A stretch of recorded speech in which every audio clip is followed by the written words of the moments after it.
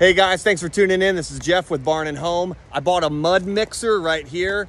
Picked it up for $2,000 at a rental, like a hardware store that rents stuff. So I felt like it was a pretty decent deal, better than paying full retail. But this is my first time giving this a go. Full disclosure, I'm a barn builder. I don't do concrete specifically for a living, but we usually sub that out. But I got a couple guys helping me out. We're gonna show you the little pour that we're gonna do. So if we can pull this off, I think anybody else can, but let's see how it goes. So we're ready to fire this guy up, and you can see we got our forms in the ground. I went with a funky shape because I'm really just trying to do a front step. I don't want this fancy. I'm not even interested in perfection. I'll say out the gate, I'm very impressed with professional concrete guys. There is a real science to pouring good quality concrete, but for our purposes, this is all we're doing. We got this mud mixing machine. You can see here on the right side, you've got the red button. That is gonna make the auger move either forward or backwards. If it gets clogged up, you might have to backtrack it. The little dial controls the amount of water flow, and that water is gonna mix inside this chamber here. It is gonna mix with your dry concrete. I was testing it out to see if I could notice a difference in the amount of water going in there. Depending on the weather, and this was a super hot afternoon, so we wanted the pour to come out pretty wet, but dump the bags in dry. Don't grab the hose like I did and put water up here in the chute because it'll clog it up. Just dump it in dry and let it mix down through that auger. This thing will rotate. For the size of the pour we didn't need to rotate it. We did move it around a little bit. I would say 50 square feet, 100 square feet is where you're gonna max this whole project out. You can watch a lot of other YouTube videos with more talented concrete guys out there, and they'll give you some other tips on how to use this machine. But I think we kind of liked it once we kind of got in the rhythm here and figured out how this little boy worked.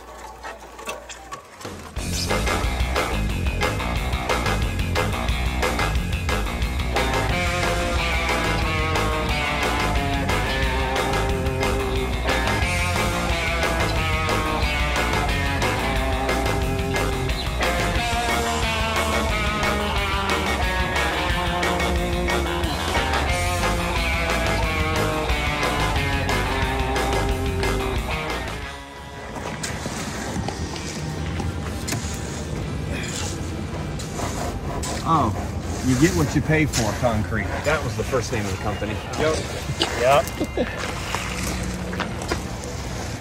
So once you are leveled up to the edge of your form, you're gonna grab that screeding tool. The 2x4 is the main go-to, and you're just gonna go back and forth with the 2x4, make it nice and flat. If you wanna keep it flat, do that. Or if you want a rough textured finish, you're gonna grab your wife's broom out of the hall closet, bring it on out here, and you can see that I went with the artistic lines following the curvature, and that's pretty much it.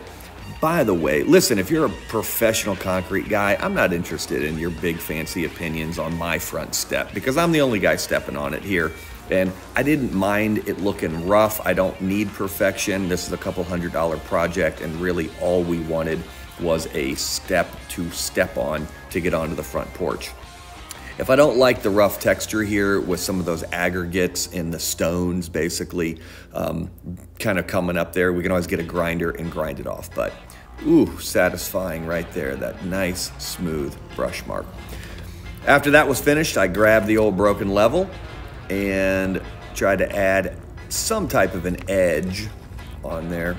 Pretty simple, not too big of a deal, guys. Use whatever you got. Like I said, get what you pay for, concrete.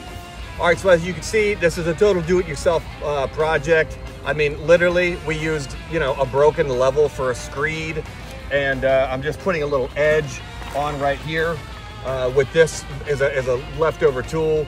Just couldn't find a couple of missing handy tools that you would usually use on a product like this. But bottom line, we got $250 in bags of Sackcrete, about a day chopping up the ground, messing around, getting everything all put together. So in the end, for a few $100, I think it was well worth it.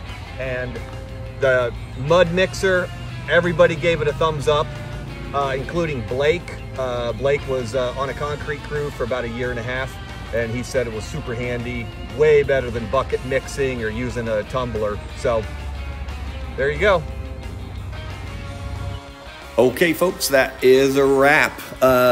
Hey, listen, a couple days later, am I happy with it? Yes, I love the shape. It's kind of quirky looking, a little bit rougher than maybe I did want, so I may grind it down, but I'm gonna put some concrete sealer on there, maybe add a little gray stain.